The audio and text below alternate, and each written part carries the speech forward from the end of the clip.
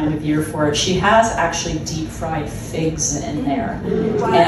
and then you like pour buttermilk over it or something. It is so incredible. And I teach a course at Stanford on continuing studies on how to write a cookbook, and I always use Judy Rogers as an exemplar of. I mean, the book is also not driven by photographs or anything because it's sort of Cookbook 1.0 or maybe 2.0, and it's definitely text driven. And she does go on fairly long. But if you want to learn how to really express recipe writing beautifully and head notes beautifully, study Judy Rogers. And the methods. And I just have to say, like, I've pitched this to all of my agents and all my authors who work for me, so this is who I worked, excuse me, so this is not a surprise, but my husband, who is here in the audience, does 99.5% of the cooking in our household.